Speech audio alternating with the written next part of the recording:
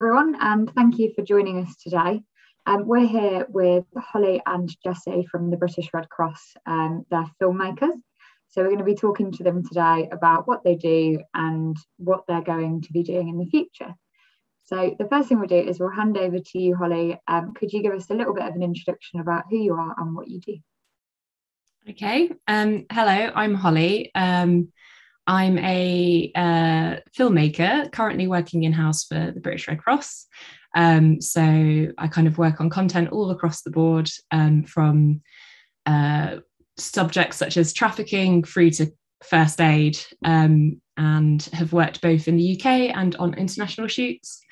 And I'm also a documentary filmmaker as well, and have recently co-founded a production company with Jessi called Fig Films. Amazing. And Jessi, could you tell us a little bit about yourself as well? It's very, very similar. I'm trying to think what the difference is. I think probably the only difference is that I have worked part-time at the Red Cross for the last couple of years, and so have used the kind of extra time that I've had to kind of start doing some more independent films through Fig Films. But yeah, that's about the only difference between us, to be honest. Yeah, I'm much more a backseat driver of Fig Films at the moment because I'm working full time for the British Red Cross. But yeah, Jessi's done a lot in the last 2 years, I think, with Fig. It sounds really interesting, and I can't wait to sort of delve into the types of work that you guys have been creating. So we'll get the first question out of the way that always pops up, which is gear. So could you talk to us a little bit about what gear you use? Holly, you just go first each time. Then it's easier. On the spot. So in-house with the Red Cross, we actually we have quite a stripped back kind of core kit using sort of a C100, Canon C100, usually with zoom lenses and a gimbal, kind of like a Ronin. And that's our kind of go-to kit that we use in emergencies as well as on international shoots because it's quite stripped back, but occasionally we'll kind of do a larger shoot with a kind of shoot hire. I also have my own personal kit, so I have my cat is here.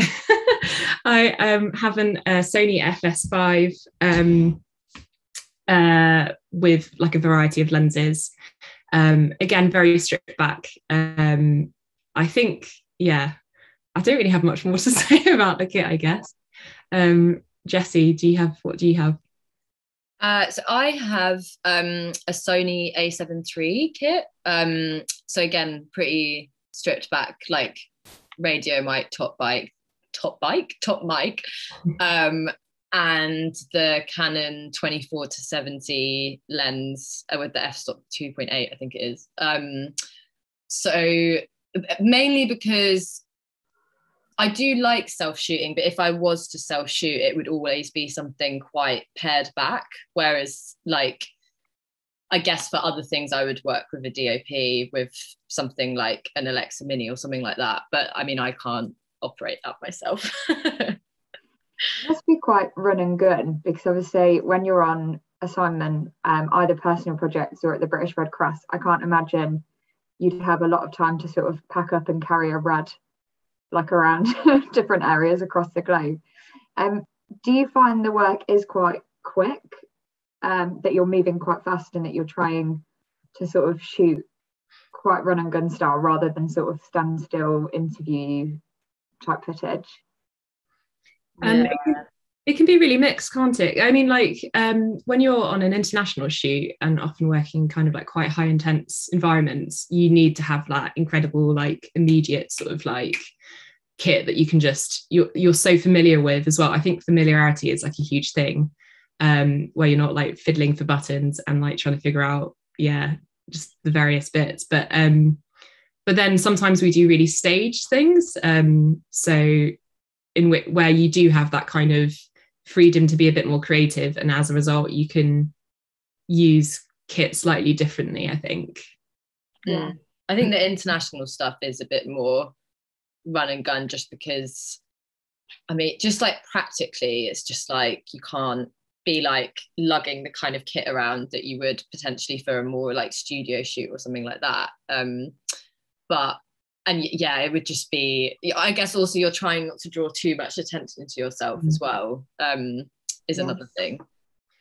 And I guess there's also like the consideration as well as most of the time we're filming with people who aren't being paid to kind of be with us, and to they're basically just very generously giving up their time. And in that sense, you have to be so considerate and kind of careful with how much time you actually spend with them. So if you can minimize that through like prep, then all the better for everyone.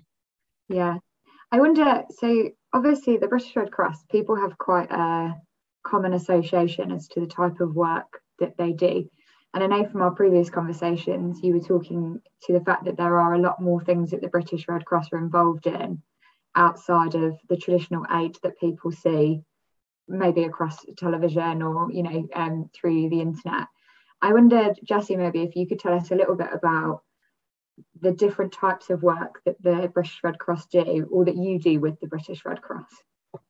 Yeah, sure. So it is kind of funny because I think obviously it's the British Red Cross, but I think people mainly associate us with international work, which we definitely do. But often the international work is more our kind of like funding support for the equivalent of the British Red Cross in whatever country it is, like whether that's the Afghanistan Red Crescent, or for example, like something recently that would be like us doing an emergency appeal to give the Afghanistan Red Crescent money rather than like British Red Cross doing it necessarily.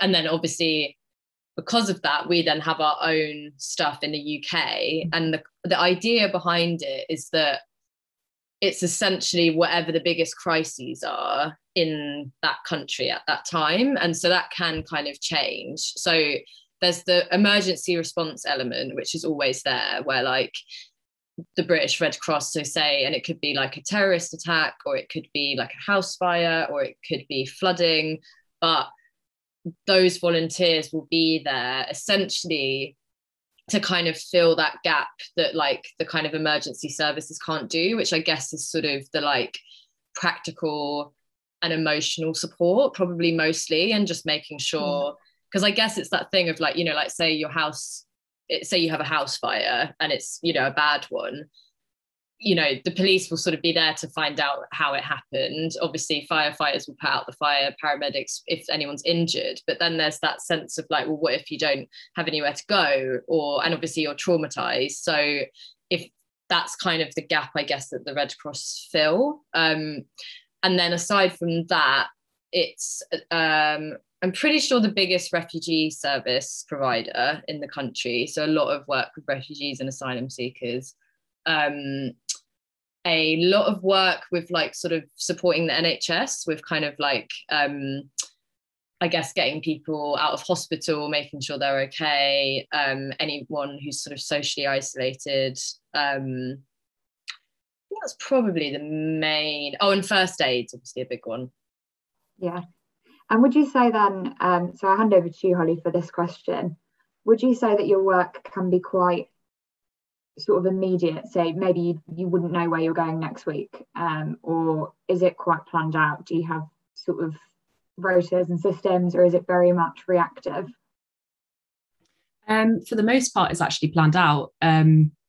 I think, because there's just so much happening, but often that is there's so much long-term strategy in the British Red Cross. Another thing that I don't think Jessi mentioned is the policy and advocacy work that is a kind of undercurrent between all of this. So quite often the British Red Cross is trying to like affect kind of change in legislation and stuff like that. There's a lot of sort of forward thinking and planning. So our work will be kind of mapped out in that sense. We all kind of, Jessi, myself, and the other multimedia producer kind of have very specific pockets of work or focuses that we have. So it kind of works like that. But when there is an emergency that takes place, for instance, the Beirut or even like COVID, those kind of emergencies that kind of were very reactive, then if there's an appeal, like an emergency appeal that will kind of happen, then the organisation will kind of kick into like appeal mode or like emergency appeal mode. and that work is very reactive and is very much kind of like on the day, sort of, yeah, you'll be given sort of a kind of focus or a task. I tend to do the much more like long-term stuff rather than the reactive stuff. I think, Jessi, you've worked a lot more on the reactive emergency appeals. So yeah, it can vary basically. And it also might, just because listeners might be interested, the kind of International Red Cross do actually now have, as part of their kind of delegates, as they're called, when an emergency happens. So you'll get, say, like a water and sanitation delegate, you'll get like just maybe more like a project management one, for example. And they now have, I think, have recognised the need for like photo and video content of emergencies. So they now have an audio visual delegate, which works in the same way that when something like an earthquake happens, there'll be a call out, and then you'll be kind of on a flight within 48 hours if you can do that rotation. And sort of internal staff can kind of each year apply to get onto the kind of training to then be that delegate, which is something that I did a few years ago.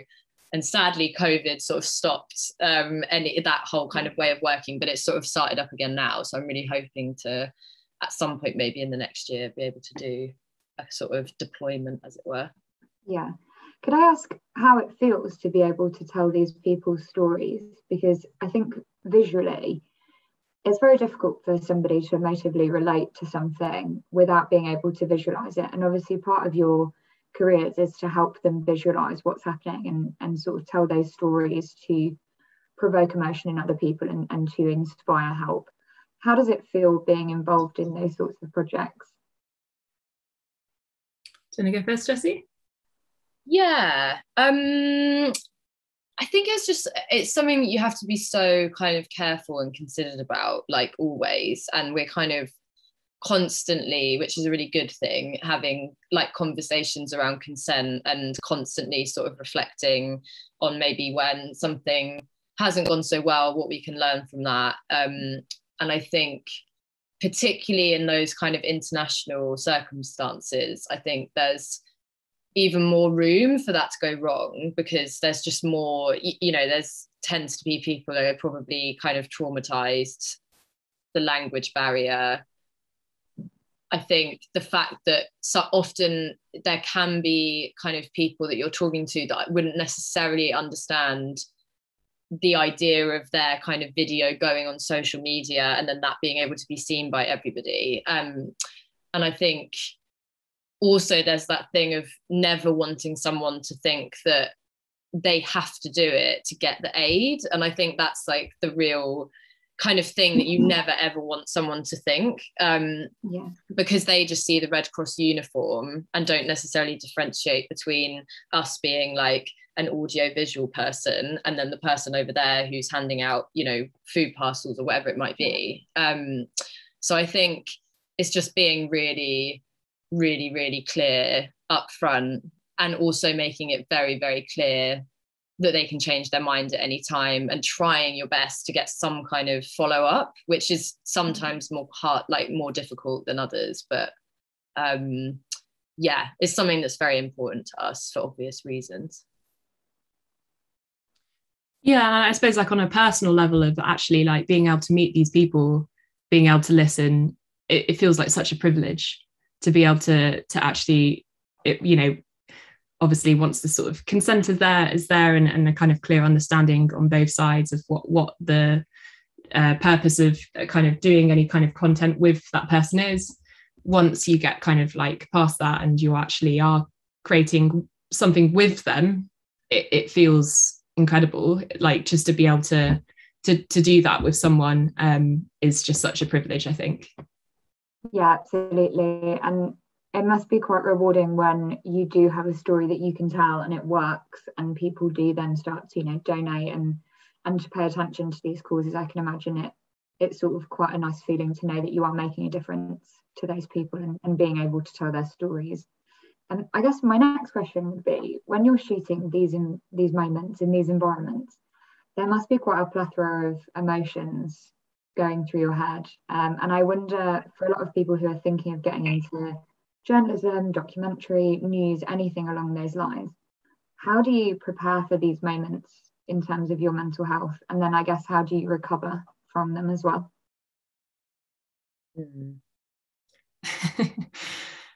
I think with the Red Cross, because it's such a large organisation as well, they're very, very good at sort of mapping that out for you before and after in that sense. So in international deployments in high risk areas, for instance, you will have to undergo specific training to prepare for that. So you might have to do something like hostile environment awareness training.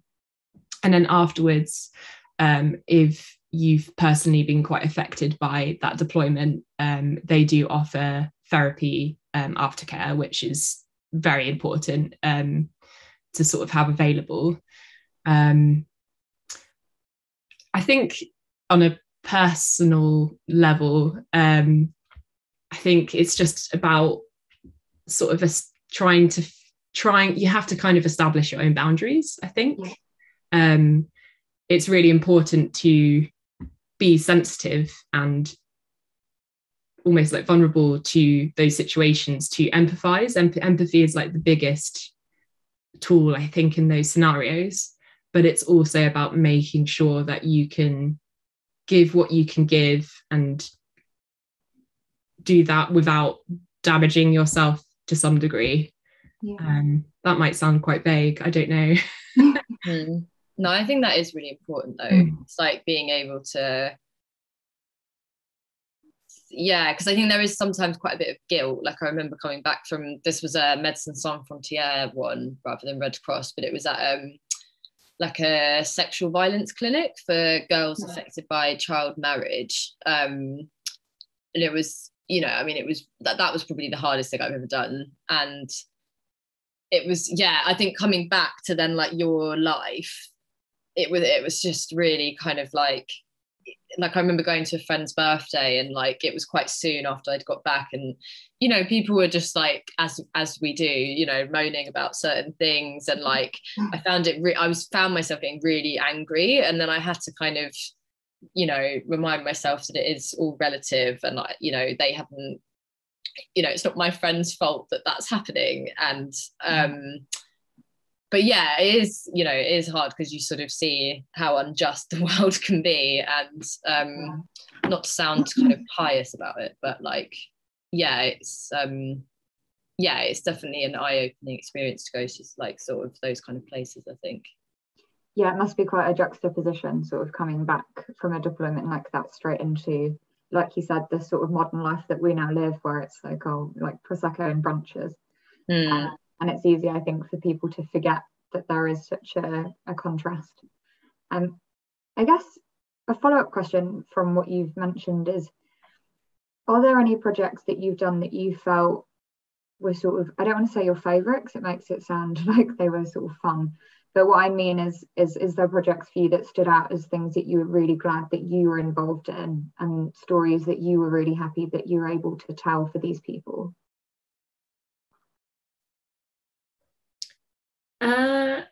I think like the most important thing I've done, or was so the thing that resonates most for that question, I guess, is, so I went to Syria on a deployment for 2 weeks at the end of 2018, and I think that was, I think, like a life-changing sort of experience, really. And I think I don't really know what specifically to say about it, other than I think it was like a very important trip, I think, and we managed to get we managed to be able to sort of capture very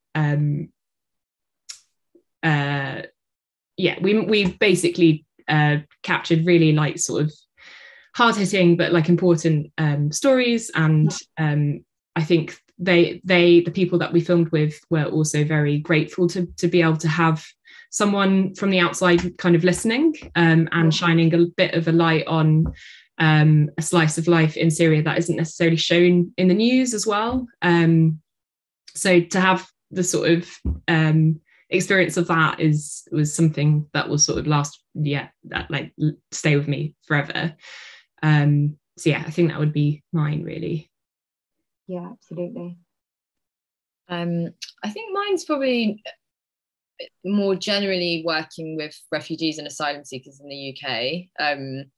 Like I've done quite a few different sort of films and stuff with them. Like there was one about a asylum seeker who had been detained, and he was kind of talking about essentially that experience, and it was to kind of help, well, hopefully to help with the policy and advocacy side of people being detained in the UK, which to me is one of the most cruel things that kind of happens in this country. And I think, I think there are a community of people that are obviously so vilified, and, you know, to get to work with them and just spend time with them. And not that I thought this before, but you just sort of, the more you do it, the more ridiculous you kind of see how it is, you know, how we, with it, obviously they're just people like anybody else who want to contribute and, you know, make friends, work, you know, and try and start a new life after being through horrific things. And so I think, being able to kind of, I guess, meet them through the work, which I might not necessarily have been able to do just in my own life. I think that's probably mine. Yeah, and I think it's really incredible that not only yourselves, but everybody that's working there is putting aside their own sort of like emotive responses in order to give these people a voice and a platform that, quite frankly, they deserve. You know, their stories are so important for people to learn about. And like you said, it hopefully will de-vilify these people and present a more human tone. So yeah, I mean, I think you guys are doing amazing work. So I guess one of the things you mentioned briefly there, Holly, was Syria. And we have this question quite a lot that comes up, especially with filmmaking, news, journalism, documentary. How was it being female in those types of environments? Because I think there's quite a, I don't want to say myth, but there's quite a misconception that women can't do this work because of those types of travel and situations that you end up in. And obviously you have done it. As you said, it was really life-changing for you. And I just wonder if you could give us a bit more of an open perspective on why you can do that if you're a sort of young female looking to break into this industry a little more. That's a really good question, because it's something that has never even crossed my mind for some reason. I've never thought, I'm a woman and I can't do that. It's interesting because I mean, I went out with another woman from my team along with another man. So it was a 3-person sort of British Red Cross team traveling out there. And actually, like, we were working with quite a lot of women sort of in the Syrian Red Crescent side. And so it hadn't even, it's not even crossed my mind that would, that it felt unusual in any sense. But I guess at the end of the day, it's just about what you're passionate about and the stories that you want to tell. Like, just go for it. I mean, I don't think, hopefully there shouldn't really be anything stopping you. And I don't think actually when I was there, like, I didn't get a sense, maybe I was very removed from things, but I didn't get a sense of it being unusual, of being a woman behind the camera in that environment. So, but yeah, perhaps I just wasn't noticing anything. But yeah, it's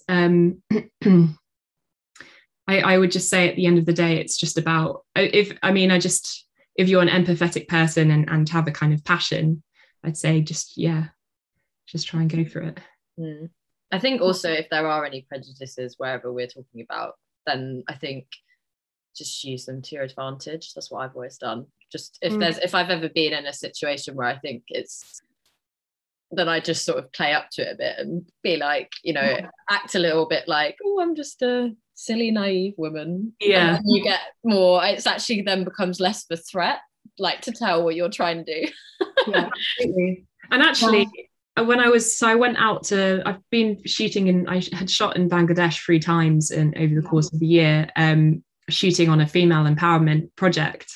And I did have a few women sort of say to me that it was amazing that I was a woman doing this. And that was really inspiring for them, I suppose, to sort of see a woman behind the camera telling a female-led story, which was really cool. So I think it's nice to sort of know that if you're doing that, it kind of helps other people feel more reassured about taking that path. Yeah, I think it's really good to hear both of your perspectives on it, because a lot of the time there is this sort of, like I say, a misconception that it's too dangerous, or my favourite one is always that cameras are too heavy. And so it's really good to sort of see people like yourselves going to these places and being able to tell those stories and not even noticing, because it isn't a problem. It's a completely non-problem for people who are looking to do it. So I guess my next question for you, so we've talked quite a lot about your work with the British Red Cross. As you mentioned at the start, we also have heard that you're sort of creating your own passion website and projects that you're filming together. And I wondered if you could tell us a little bit about how that started and more about what it involved. How did it start, Jessi? I think it was actually a panic, to be honest. But it was me panicking because basically I won some funding to make the short film The Forgotten Sea. And basically you had to do it, which you do, like, you know, when you get kind of industry funding, industry film funding, you do have to run it through a limited company, because obviously you can't just put it in your own personal account, because it just doesn't work like that. Yeah. So I'd sort of won this money and then just panicked, because I was like, I don't have a company, and I mean, I'm the producer, so it's kind of my job. Like, I have to do something. So then it sort of steamrolled this process where I think we must have been maybe more vaguely talking about it and how it could be really cool. But then I think that basically had to steamroll it literally out of just necessity. So then we kind of started it, and like, it was kind of hilarious in a way, because obviously it's quite a big deal starting a company. But I think it was just sort of like, I was just like, I just need to do it. So I'm just, let's just do it. And then we'll just kind of muddle our way through. And then I think like, that is what we did. So we started it, and then I had the funding through it, and then have since had another two or three sort of industry film funding through it as well now. But it's only kind of recently that we've actually, I guess, taken a bit of a step back and like really looked at like, when we've had a bit of downtime, like, okay, like, what are our responsibilities as company directors? Like, what do we need to do? And kind of come up with a bit of more of a strategic kind of, plan. So it was. I just say go for it. It's actually really easy to set up a limited company. It's kind of ridiculously easy to set up a limited company. It's scarily easily. It's scarily easily. But it was nice because it was just like an organic thing that just kind of came out of, it was like, yeah, as Jessi said, like, we had been talking about it for some time, but it was actually like something happened that kind of made it happen in a sense. But it's sort of been a sort of slow growth over like that space of time, in terms of us like thinking about it a bit more about what we want to do and how we want to kind of approach it together, which is it's been very nice. Could you tell us a little bit about the types of films that you're making sort of in this pursuit? I just wonder, is it very similar to the work that you do already? Is it quite different? So I guess at the moment, because we do still work for the Red Cross, it's I guess more the kind of independent passion personal projects to kind of go alongside the Red Cross work.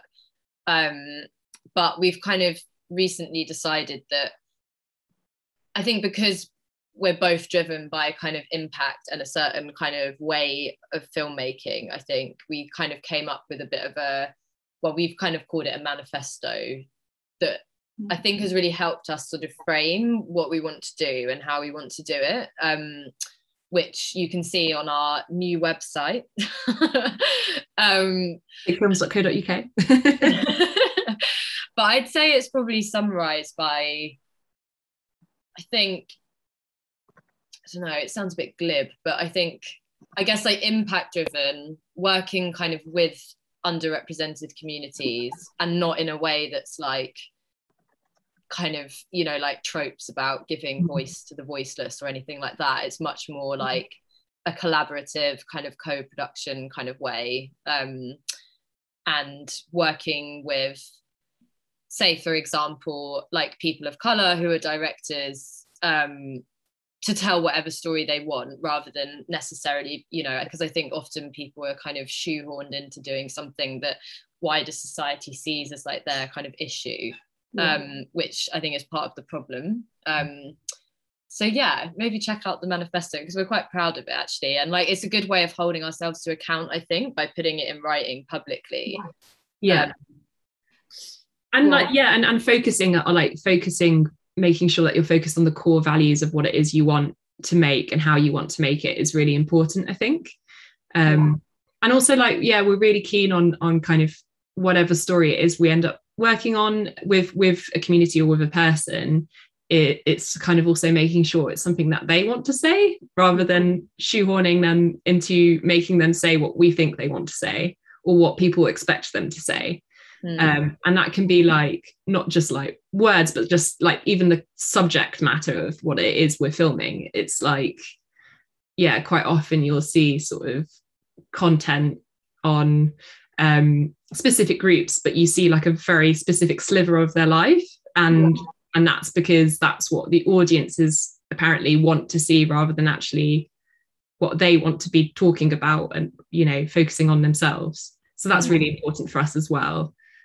And I think growing the company too, to actually be representative of those people as well. Like I saw a talk as part of the BFI Women with a Movie Camera Summit that was really cool. That was basically like a history of female film collectives. And it was kind of all about, I guess, kind of values of like community, collaboration, like equality, and like, you know, rather than sort of doing it in a way that's more about, I guess, like profit, it was much more about kind of like working together to combine skills and kind of help each other out. And I think that was really inspiring, and I think is definitely an approach that we would love to take sort of like over the years, of like not just being like we're going to tell these stories, but actually like grow it to be, you know, more people to be part of it. I think writing a manifesto is a beautiful way to solidify your values as a company, but also as you mentioned, you know, building those communities, it has become really important. And I think we are now seeing a movement of different people speaking about their work rather than the same people over and over again. It's very inspiring. I mean, for me personally, as a woman as well, to see more women in these areas of film, and in these areas that are maybe not stereotypically the ones that we were used to see them in. We actually had a really good question come in from Tom Hill Film. Hello, Tom. He's asked what your backgrounds were. So how did you get into filmmaking in the first place? I guess before you even ventured into the British Red Cross. Okay. So I got into filmmaking because I had just left uni, doing a bit of a dead end degree. I shouldn't really say that. Well, I mean, it was a wonderful degree, don't get me wrong, but it didn't have a kind of direct direction. So I did film and English studies, which was fantastic. But, you know, I kind of left uni thinking, what now? Spent 3 years sort of trying to figure that out. Ended up working for the local council I was in, doing a communications internship, and sort of I had always been really interested in visual arts. I'd always been really passionate about photography, did a lot of film photography. People saying you should go into photography, and I was like, no, I don't want to sort of disrupt my passion. And then sort of did this communications internship, and then started thinking about being a social worker, but kind of explored that, knew it wasn't really for me. just because I think it would have been I was just a bit too sensitive, I suppose, and you have to be a very sort of rock solid, I think, to be able to do that kind of amazing work. And ended up I went on an assignment for this communications internship to do some filming, just because I mentioned I was really passionate about photography, and ended up filming this thing called a slipper swap, where older people swap in their old slippers for new slippers, and just went around interviewing them and like filmed them, and like made a little film for the council. And I just was like, I stayed up really late, like editing it. I was just like so passionate about it. And I was just like, oh my God, this is it. Like, it's all about filmmaking and chatting to people. And I was just like, documentary. So then, yeah, it was just like this huge revelation about this event. And it just suddenly kind of made sense. Like, documentary filmmaking is a kind of marriage between like, yeah, the sort of creative side, but also the kind of active listening and active sort of observing and documentation. And I've always been really passionate about that side of things, and like trying to preserve people, preserve their stories, preserve like just them. And so then I ended up doing a master's at UCL called Ethnographic and Documentary Filmmaking, and sort of took it from there. So that's my long-winded way in. Thank God for the slipper swap, hey? Thank God for the slipper swap. And I was quite similar-ish. I also did English Lit and Film Studies, but I went straight into a master's, partly because I didn't quite know what to do, but I had this feeling. So it was a master's in documentary journalism. But I mean, to be honest, a lot of the reason was because you got like a massive bursary if you went straight into a master's from third year at the same uni. Yeah. And then so I did this documentary journalism master's, and then was taught by this kind of anarchist lecturer, which like really changed my like perspective on everything, because he, I guess, taught us in a way that was like things about power structures, and it just really opened my eyes to like, I guess, politics and socialism, which then has kind of informed what I've done since. And then I then managed to get I don't think these exist anymore, they might do, but it was a creative skill set traineeship for 6 months with a documentary production company. I then had managed to get like a camera assistant, edit assistant role, which I actually got fired from because I was really shit at it. It was kind of fair enough, but like I just hated it. It was just like for like kind of, it was sort of corporate films, like for things like, I don't know, just like stuff that I didn't care about. And then I think that kind of gave me a bit of a crisis in confidence, because I was like, oh my God, I've got fired from my first job in film. What? But then I think I sort of realized that it was maybe that it wasn't that I didn't want to do film, it was that I didn't want to do that kind of film. And then I managed to get an internship, a video production internship with Médecins Sans Frontières. And then that was kind of then the start of that. Like I was with them for a while, progressed to kind of assistant video producer, then got the job at the Red Cross, and then went part-time a couple of years ago, and then I've started doing the kind of independent stuff. Yeah, that's amazing. And I think it's really good to note that, you know, it doesn't always work out perfectly straight from, you know, I walked into the BBC straight after university, like so rare. No. Also, I forgot actually, I had a whole year of just like doing like temp receptioning. I worked at the Picture House as like a kind of customer service, and I must have applied until I got that. I think that was why I was so gutted about being fired, because it had taken me a year to get that kind of first job in film, and I'd applied to so many. I mean, I must have applied to like hundreds of jobs and didn't get them. So, and then I think that was why it was so gutting to then be fired, which is why I was just like, oh God, what am I doing? But yeah, just follow your instincts, I think, and you will get there.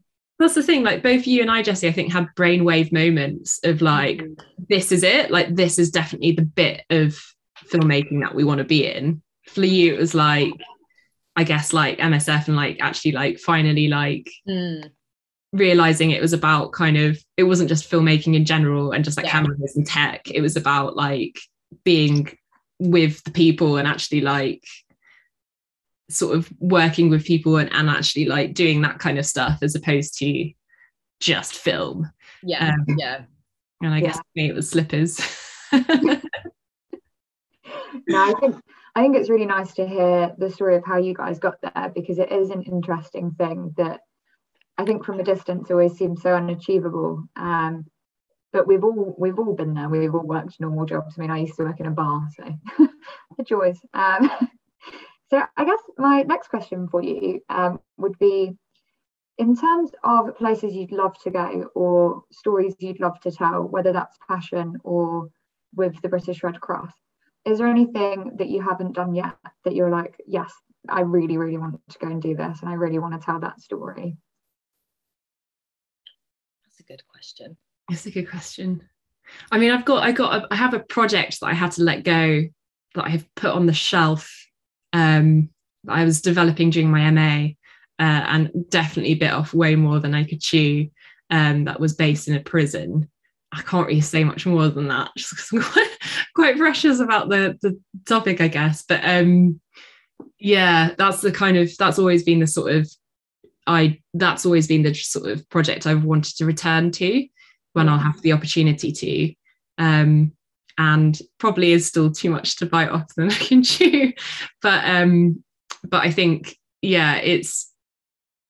I feel like this happens with filmmakers actually, where you will always have like that one that you kind of you've been thinking about and has always maybe been quite difficult, but you'll kind of return to it. I've heard of that quite a lot actually. But it's quite nice to have something that you have as a goal, that you can kind of, that you feel is a story really worth pursuing and worth telling. Yeah, absolutely. I don't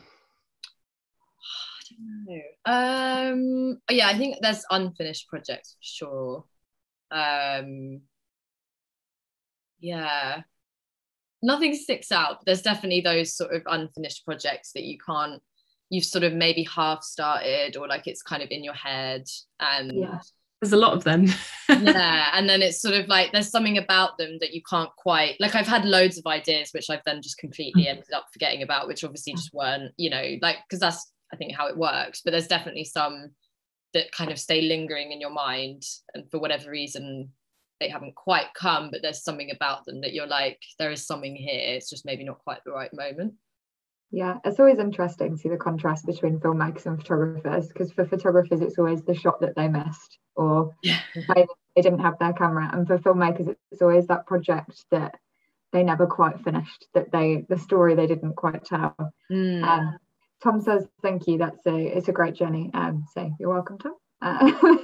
And my final question of the day is, what's next for both of you? What are you seeing in the future, or what are you planning on doing?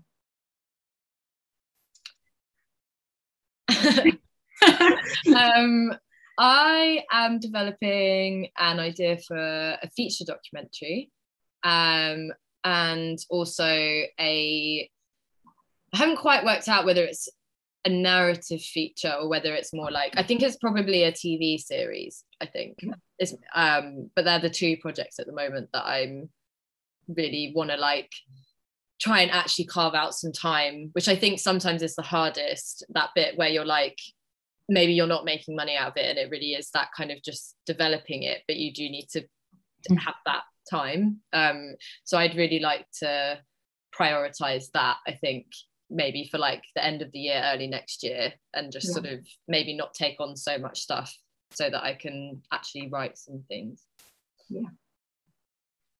And we're also looking at some one funding, one fund in particular, that we're thinking of sort of writing a proposal for as well. So that would be, if that was to be something that we went for, and sort of was accepted for, then we would be making that, I guess, next year. It would be a sort of short documentary.